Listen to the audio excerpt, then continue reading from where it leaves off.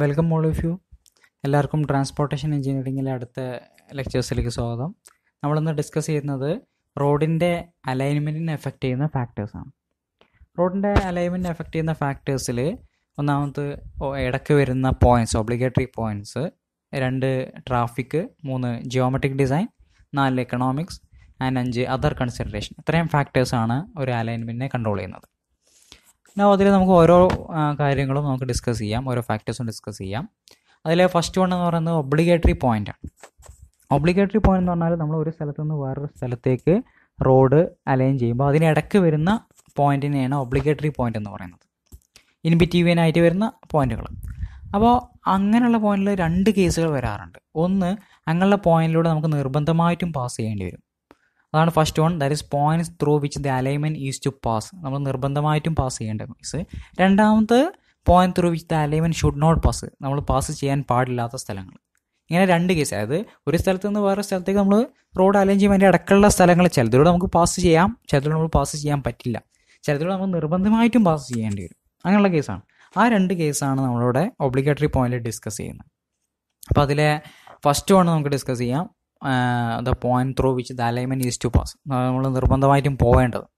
അപ്പോൾ അതിൽ അങ്ങനെ നിർബന്ധമായിട്ടും പോകേണ്ടി വന്നാൽ നമ്മളെ ഷോർട്ടസ്റ്റ് പാത്ത് എന്നുള്ളൊരു കൺസെപ്റ്റ് അവിടെ ഡീവിയേറ്റ് ചെയ്യും. അപ്പോൾ അതിൽ വരുന്ന കേസുകളാണ് 1 mountain pass, 2 bridge site, 3 intermediate town എന്നുള്ളത്. അങ്ങനെ മൗണ്ടെയിൻ പാസ് വന്നാൽ, അതുപോലെ തന്നെ ഇടയ്ക്ക് ബ്രിഡ്ജ് വന്നാൽ, പിന്നെ ഇടയ്ക്ക് ഇൻ്റർമീഡിയറ്റ് ടൗണുകൾ വന്നാൽ അതിലൂടെ നമുക്ക് പാസ് ചെയ്യേണ്ടി വരും. പക്ഷെ അത് പാസ് ചെയ്യുമ്പോൾ നമ്മുടെ ഷോർട്ടസ്റ്റ് പാത്ത് എന്നുള്ളൊരു കൺസെപ്റ്റ് ഡീവിയേറ്റ് ചെയ്യും. അതിൽ first വണ്ണാണ് mountain pass. Mountain pass എന്ന് പറഞ്ഞാൽ നമ്മളൊരു റോഡ് ഒരു മൗണ്ടനെ അപ്രോച്ച് ചെയ്യുകയാണെങ്കിൽ അതിനെ ആ മൗണ്ടനെ നമുക്ക് ടണലിങ് ചെയ്ത് കട്ട് ചെയ്ത് അപ്പുറത്തേക്ക് പോവാം. പക്ഷെ അത് ഒരുപാട് ഡിഫിക്കൽട്ടാണ്. അതിൻ്റെ കൺസ്ട്രക്ഷൻ ഡിഫിക്കൽട്ടാണ്, അത് മെയിൻ്റനൻസ് ഡിഫിക്കൽട്ടാണ്, അതുപോലെ അത് സേഫായ മെത്തേഡല്ല. അതേപോലെ തന്നെ അതിൻ്റെ എക്കണോമിക്സ്, അതിൻ്റെ കോസ്റ്റ് ഭയങ്കര അധികമായിരിക്കും. അതിന് പകരം നമുക്ക് അതിലൂടെ സിമ്പിളായിട്ട് ഒരു മൗണ്ടെയിൻ പാസ് വെച്ചിട്ട്, മൗണ്ടെയിൻ പാസ് എന്ന് പറഞ്ഞാൽ നമ്മൾ എയർപിന്നൊക്കെ കൊടുത്തിട്ട് ഇങ്ങനെ ഒരു മൗണ്ടൻ കയറി പോകും. നമ്മൾ സ്ഥിരമായിട്ട് കാണുന്നതാണ്, നമ്മൾ വയനാട് പോലുള്ള സ്ഥലങ്ങളൊക്കെ കാണുന്ന ആ രീതിയിൽ കൊടുക്കുക. അത് നമുക്ക് അങ്ങനെ പോകാനേ അവിടെ സാധിക്കുകയുള്ളൂ. അപ്പോൾ അത് എന്തായാലും അതിലൂടെ പോകേണ്ടി വരും. പക്ഷേ അപ്പോൾ ഷോർട്ടസ്റ്റ് പാത്ത് എന്നുള്ളൊരു കൺസെപ്റ്റ് അവിടെ ഡീവിയേറ്റ് ആവും. അപ്പോൾ ഈ ഒരു ഫിഗറിൽ ശ്രദ്ധിക്കുക, അതൊരു മൗണ്ടെയിൻ പാസ്സാണ്. അപ്പോൾ ഇതിന് പകരം ഈ ഒരു മൗണ്ടനെ തുരന്ന് നമുക്ക് അപ്പുറത്തേക്ക് പോകാമെന്ന് പറഞ്ഞാൽ ഇറ്റ് ഈസ് വെരി ഡിഫിക്കൽട്ട്. അതിന് പകരം നമ്മൾ കൊടുക്കാൻ പറ്റുന്നൊരു വഴി എന്ന് പറയുന്നത് ഇങ്ങനെ മൗണ്ടെയിൻ പാസുകൾ കൊടുത്ത് അതിലൂടെ പോകുക എന്നുള്ളതാണ്. ഇനി അതിൽ വരുന്നതാണ് റോഡ് ബ്രിഡ്ജ്. റോഡ് ബ്രിഡ്ജ് എന്ന് പറഞ്ഞാൽ സാധാരണ നമ്മളൊരു റോഡ്, ഒരു ബ്രിഡ്ജ്, റിവറിനെ അപ്രോച്ച് ചെയ്താൽ ആ റിവറിൽ നമ്മൾ ബ്രിഡ്ജ് കൊടുത്തിട്ടാണ് അപ്പുറത്തെ സൈഡിലേക്ക് പോകാറ്. പക്ഷേ ഈ ബ്രിഡ്ജ് നമുക്ക് റിവറിൻ്റെ എല്ലാ സ്ഥലത്തും നമുക്ക് കൊടുക്കാൻ പറ്റില്ല. അപ്പോൾ നമ്മൾ നേരെ റോഡ് വന്ന് നിൽക്കുന്നു, അവിടെ ഒരു റിവർ ഉണ്ടെങ്കിൽ നേരെ ഒരു ബ്രിഡ്ജ് കൊടുക്കുന്നു, അത് പോസിബിൾ അല്ല. പകരം ബ്രിഡ്ജ് കൊടുക്കേണ്ടത് റിവറിൻ്റെ സ്ട്രെയിറ്റ് വരുന്ന ഭാഗത്താണ്. റിവർ സ്ട്രെയിറ്റ് ആയിട്ട് എവിടെയാണോ വരുന്നത് അവിടെയാണ് നമ്മൾ ബ്രിഡ്ജ് കൊടുക്കേണ്ടത്. അപ്പോൾ ഈ ഒരു ഫിഗറിൽ ശ്രദ്ധിക്കുക. അപ്പോൾ ഇവിടെ എയിൽ നിന്ന് നമുക്ക് ഇങ്ങനെ ഈ റിവറിനെയും കടന്ന് ബിയിലേക്ക് പോകണം. അപ്പോൾ ഇങ്ങനെ സ്ട്രെയിറ്റ് ആയിട്ട് നമുക്ക് റോഡിനെ അലൈൻ ചെയ്യാം. പക്ഷെ അത് പറ്റില്ല. കാരണം ഇവിടെ നമ്മൾ റിവറിനെ അപ്രോച്ച് ചെയ്യുന്ന ഭാഗത്ത് ഇതൊരു കർവ്ഡ് ഭാഗമാണ്. അപ്പോൾ അതിന് പകരം എന്ത് ചെയ്യുക, റിവർ സ്ട്രെയിറ്റ് ആയിട്ട് വരുന്ന ഭാഗത്ത് ഇവിടെ നമ്മൾ ബ്രിഡ്ജ് കൊടുത്തു. ബ്രിഡ്ജ് കൊടുത്തിട്ട് എ എന്നുള്ള പ്ലേസിൽ നിന്ന് നമ്മൾ സിയിലേക്ക് ഡീവിയേറ്റ് ചെയ്ത് സിയിൽ നിന്ന് ബ്രിഡ്ജ് പാസ് ചെയ്ത് വേണം ബിയിലേക്ക് പോകാൻ. അപ്പോൾ സ്ട്രെയിറ്റ് പാത്ത് എന്നുള്ള ഒരു കൺസെപ്റ്റ് അല്ലെങ്കിൽ ഷോർട്ട് പാത്ത് എന്നുള്ള ഒരു കൺസെപ്റ്റ് അവിടെ ഡീവിയേറ്റ് ആവും. ഇനി അതുപോലെ തന്നെയാണ് ഇടയ്ക്ക് വരുന്ന ടൗണുകൾ, ഇൻ്റർമീഡിയറ്റ് ടൗൺ വളരെ ഇമ്പോർട്ടൻ്റ് ടൗൺ ആണെങ്കിൽ നമുക്ക് എന്തായാലും അതിലൂടെ പാസ് ചെയ്യേണ്ടി വരും. ഇപ്പോൾ ഇവിടെ ശ്രദ്ധിക്കുക, അപ്പോൾ എയിൽ നിന്ന് നമുക്ക് ബിയിലേക്ക് പോകാൻ ഈ സ്ട്രെയിറ്റ് പാത്ത് ഉപയോഗിക്കാം. പക്ഷേ സി എന്നുള്ളത് വളരെ ഇമ്പോർട്ടൻ്റ് ടൗൺ ആണ്. അപ്പോൾ അത് നമുക്ക് എന്തായാലും അതിലൂടെ പാസ് ചെയ്തേ പറ്റൂ. അപ്പോൾ ഇത് സ്ട്രെയിറ്റ് പാത്തിൽ നിന്ന് ഡീവിയേറ്റ് ചെയ്ത് പോകേണ്ടി വരും. ഇനി നമ്മൾ പറഞ്ഞത് ഇപ്പോൾ പാസ് ചെയ്യേണ്ട പോയിന്റുകൾ. ഇനി പാസ് ചെയ്യാൻ പാടില്ലാത്ത ചില പോയിന്റുകളാണ്. പാസ് ചെയ്യാൻ പാടില്ലാത്ത പോയിന്റിൽ പെട്ടതാണ് ഒന്ന് റിലീജിയസ് പ്ലേസുകൾ, ഇടയ്ക്ക് വരുന്ന റിലീജിയസ് പ്ലേസ്. അതിപ്പോൾ പള്ളി, അതുപോലെ തന്നെ അമ്പലങ്ങളൊക്കെ വരികയാണെങ്കിൽ നമുക്ക് അതിലൂടെ പാസ് ചെയ്യാൻ പറ്റില്ല. അപ്പോൾ അതിനെ ഡീവിയേറ്റ് ചെയ്ത് പോകേണ്ടി വരും. അതുപോലെ തന്നെ അൺസ്യൂട്ടബിൾ ലാൻഡ്, ചതുപ്പ് നിലങ്ങൾ പോലുള്ള സ്ഥലങ്ങൾ വന്നിട്ടുണ്ടെങ്കിൽ നമ്മൾ അതിൻ്റെ മേൽ കൂടെ റോഡ് ഉണ്ടാക്കിയാൽ അത് സെറ്റിൽ ആവാനുള്ള ചാൻസ് ഒരുപാട് കൂടുതലാണ്. അപ്പോൾ ഫെയിലിയർ ഉണ്ടാവും. അപ്പോൾ അതിന് പകരം നമ്മൾ അത് ഒഴിവാക്കി എന്ത് ചെയ്യുക, നേരെ അതിനെ ഡീവിയേറ്റ് ചെയ്ത് നല്ല സ്ഥലങ്ങളിലൂടെ പോകാം. അതുപോലെ തന്നെ ലേക്ക്, പോണ്ട്, കുളങ്ങളൊക്കെ വന്നാൽ അതിൻ്റെ മേൽക്കൂടി പോവാതെ എന്ത് ചെയ്യുക, പകരം നമ്മൾ അതൊന്ന് ഡീവിയേറ്റ് ചെയ്ത് നല്ല റൂട്ടിൽ എടുക്കുക. അപ്പോൾ അതിലൂടെ അങ്ങനത്തെ പോകാൻ പാടില്ലാത്ത സ്ഥലങ്ങളും ഉണ്ടാവും. ഇപ്പോൾ ഇതൊരു എക്സാമ്പിളാണ്. ഇപ്പോൾ ഒരു ലേക്ക്, ഇപ്പോൾ എയിൽ നിന്ന് നമുക്ക് ബിയിലേക്ക് പോകാൻ നമുക്ക് സ്ട്രെയിറ്റ് പാത്ത് ഉപയോഗിക്കാം. പക്ഷേ ഇടയ്ക്ക് ലേക്ക് വന്നുകൊണ്ട് നമ്മളൊന്ന് ഡീവിയേറ്റ് ചെയ്തു, ഷോർട്ടസ്റ്റ് പാത്തിൽ നിന്ന് ഡീവിയേറ്റ് ചെയ്ത് ആണ് ഇവിടെ ഉപയോഗിച്ചത്. ഇനി അലൈൻമെൻറ്റിനെ കൺട്രോൾ ചെയ്യുന്ന ഫാക്ടറാണ് ട്രാഫിക് എന്നുള്ളത്.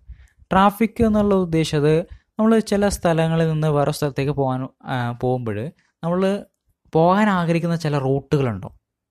ആ റൂട്ടിലൂടെ പോവുകയാണെങ്കിൽ അതെല്ലാ ആളുകൾക്കും, പീപ്പിൾസിന് എല്ലാവർക്കും അത് ഇഷ്ടപ്പെടുന്നൊരു സ്ഥലം. അവിടെ എന്തെങ്കിലും ഇമ്പോർട്ടൻറ്റ് സ്ഥലങ്ങളോ അല്ലെങ്കിൽ എന്തെങ്കിലും ഇമ്പോർട്ടൻറ്റ് ടൗൺ ഹാളുകളോ അങ്ങനെ ആവശ്യമുള്ള എന്തെങ്കിലും കാര്യങ്ങളുണ്ടാവും. അപ്പോൾ അതിലൂടെ അലൈൻമെൻറ്റിനെ തിരിച്ചുവിടുന്നതാണ് ഏറ്റവും നല്ലത്. അതായത് ആളുകളുടെ ഡിസൈഡ് ലൈൻ നോക്കിയിട്ട് വേണം നമ്മൾ അത് തിരിച്ചുവിടാൻ.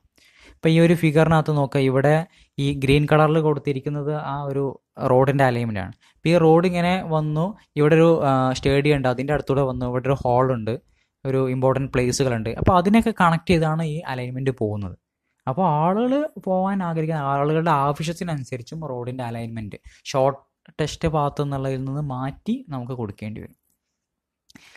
ഇനി നമ്മൾ ഇതിനെ അലൈൻമെൻറ്റിനെ കൺട്രോൾ ചെയ്യുന്ന ഒരു ഫാക്ടറാണ് ജിയോമെട്രിക് ഡിസൈൻ എന്ന് പറയുന്നത്. ജിയോമെട്രിക് ഡിസൈൻ എന്ന് പറഞ്ഞാൽ നമ്മൾ റോഡിൽ കൊടുക്കുന്ന റോഡിൻ്റെ ഗ്രേഡിയൻറ്റ്, അതുപോലെ തന്നെ റോഡിൽ വരുന്ന കർവുകൾ, ഇതൊക്കെയാണ് ജിയോമെട്രിക് ഡിസൈൻ.